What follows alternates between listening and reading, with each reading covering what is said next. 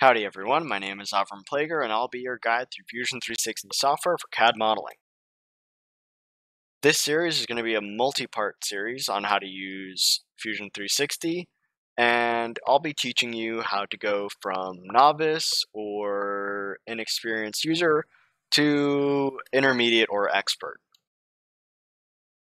Today's lesson is just going to be on to basically integrate yourself with the CAD modeling interface and use the CAD modeling interface for some basic functions. So to begin with, you have your create toolbar.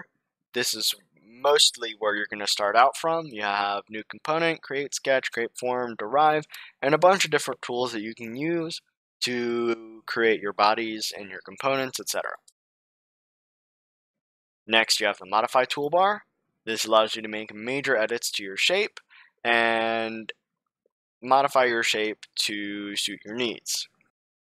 This is very useful because it allows us to take our basic shapes and make them into very complex mechanical designs.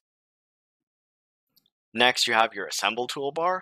This is where you're going to create your absolute new components that are non-dependent, and you're going to assemble everything into your mechanical design. Next, you have your construct toolbar. This is where you're going to orient your shapes in the workspace and make sure they're exactly where they need to be. Next, you have your inspect workspace. This is where you're going to measure components, interface your components, and create analysis graphs of your components. This is very useful in analyzing stress graphs and wind resistance, everything else, but these are more advanced skills that you probably will not be using for a while, so I'll make sure to cover these in a future tutorial, but not in the near future. Next, you have your insert toolbar. Your insert toolbar allows you to insert meshes, SVGs, DXFs, make master car components, and manufacturer parts. These two things are pre-designed components that are in the Fusion 360 database, and these allow you to import parts that you won't need to make from scratch. So let's say you have a very complex mechanical design that you need a lot of screws and bolts for. You can just go to these two places and you can grab the nuts and bolts you need and put them in. You won't have to model them from scratch. It's a very useful tool. You have your insert derives, decal, and canvases.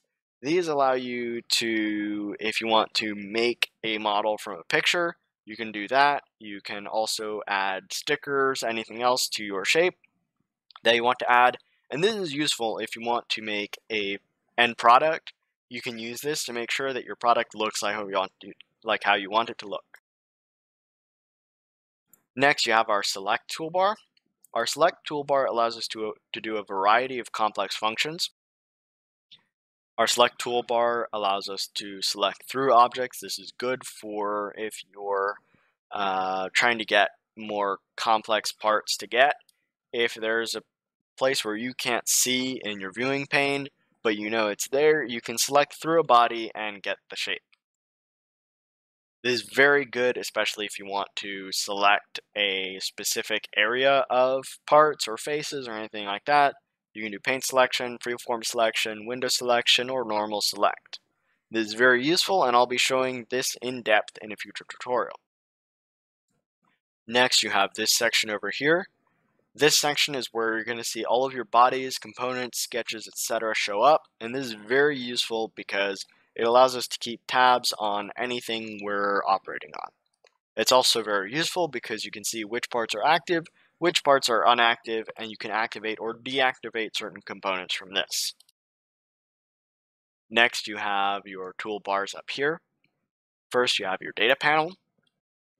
Your data panel is going to be used for opening up new projects or seeing what projects you have saved.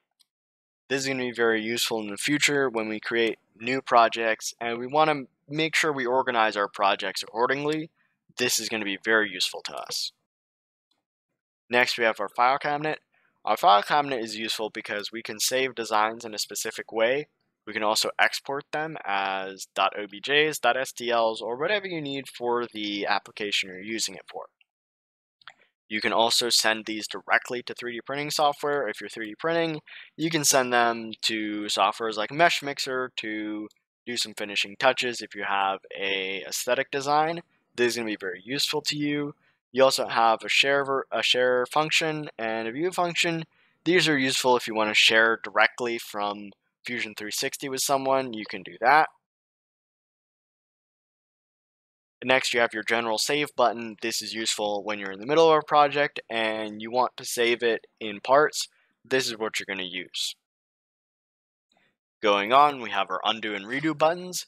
These are very special because they have down arrows. These arrows allow you to go back to a specific point in your timeline and go back to there. Jumping off that, we have an integrated timeline bar. Our timeline bar is useful because when we're editing a project and we see we need a specific part edited, but we've already made changes to it, we can go back and edit that without having to undo anything. So it's very useful, and I'll show you an in-depth tutorial on that in future tutorials. That's it for today. I hope y'all like my intro to Fusion 360, and